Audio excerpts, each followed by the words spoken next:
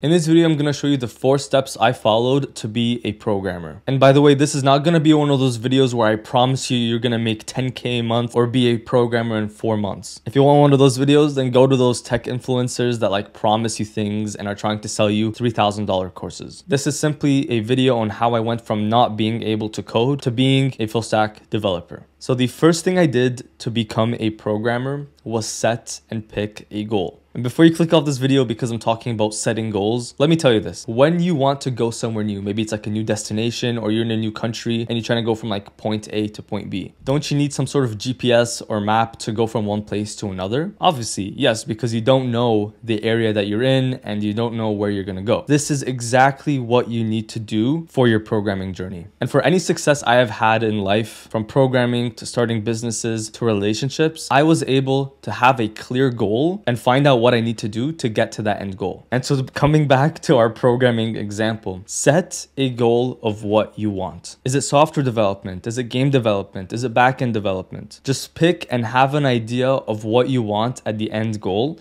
so you can know what exactly you need to do. And the second aspect of this picking a goal is to pick a language that you need to learn. So for example, let's say I know that my goal is to be a software developer. I do some research and I find out that I need to learn JavaScript as my main language. And for you, that may be different, but just find out what exactly you need to do. And don't be a Gilbert here. Do the research so you know exactly what you need. Now, the second thing I did in my programming journey was build out my routine. Oh my God, a routine is our no. And I know this is really new to you and you don't really know why I'm talking about routine and setting goals. But again, a routine is really critical to being a coder. And just to show you how impactful a routine is, earlier on in my programming journey, maybe 2 or 3 months into it, I used to code for maybe 30 minutes 3 days a week. That amounted to maybe an hour and a half or 2 hours per week. And at that time, although I was coding for such a little amount, I would always ask myself, why do I suck at code? And it wasn't until I realized that I needed to code more and do more is when I started seeing the exponential growth. And so for you, now that you have your language and your end goal, build out your routine. And of course, this is personal preference, but all I do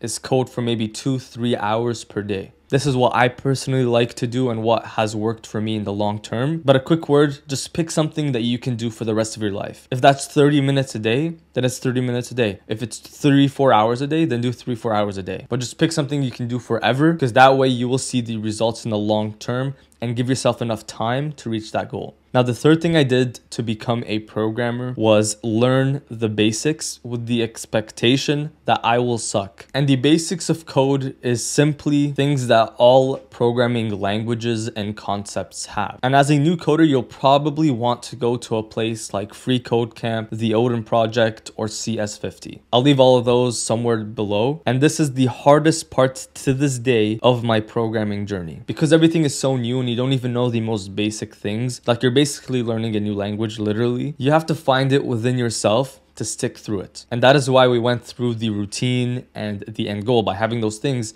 this becomes a lot easier. And basically in this step, just do the work in front of you without expecting a thing. You'll probably be the same coder in month 1 and month 3. And in my case, I simply did FreeCodeCamp, CS50, and the Odin Project. And I just allowed myself to be ingrained into the platform and allowed myself to learn the things with humility rather than expecting to be a top programmer. And one more word here, okay? By allowing yourself to be ingrained into the basics and letting yourself be really bad at the thing, you will let yourself be better in the long term. A lot of us want to be good programmers, but forget that to be a good programmer, we have to get really good at the foundational things that build us up. That is why people always refer to the foundation of a house as the most important thing. It is. The base of a house is the most important part of the house because it holds it together. And by learning the basics and just allowing yourself to be in it, being really bad and accepting that will give you the biggest boost in the future. And now the final step I followed to be a programmer is projects and application. And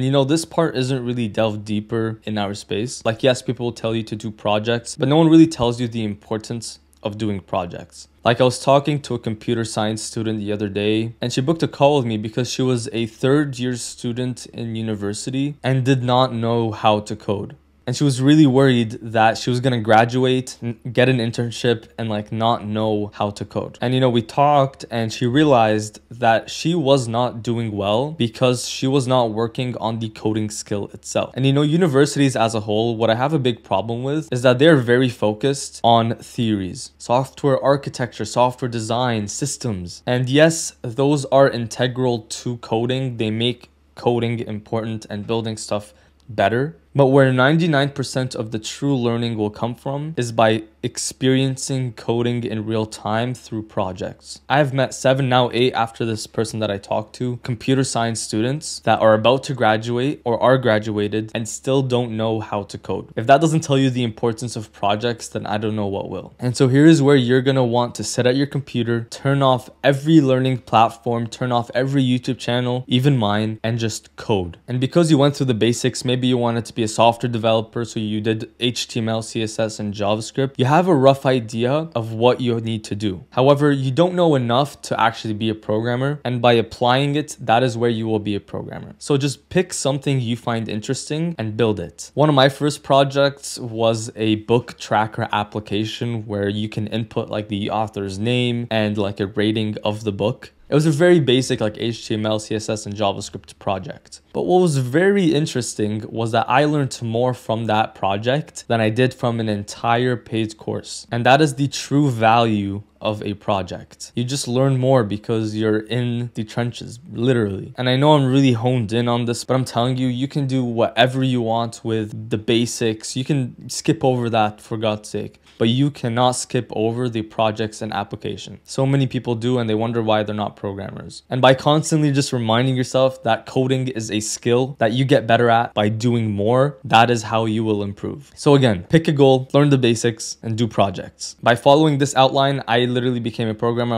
I'm a full stack developer now, and I am building projects. If you want to join our Discord community where we have everything from business opportunities, job opportunities, meme pages, just a lot of fun in the community, then I'll leave that somewhere below. We're at like 550 people now, which is like, you know, really crazy. And I'll also leave the web developer roadmap, which is free. And yeah, happy coding, good luck. And if you have any questions, let me know down below. I'll try to answer your comments, okay? Happy coding, and I'll see you in the next video.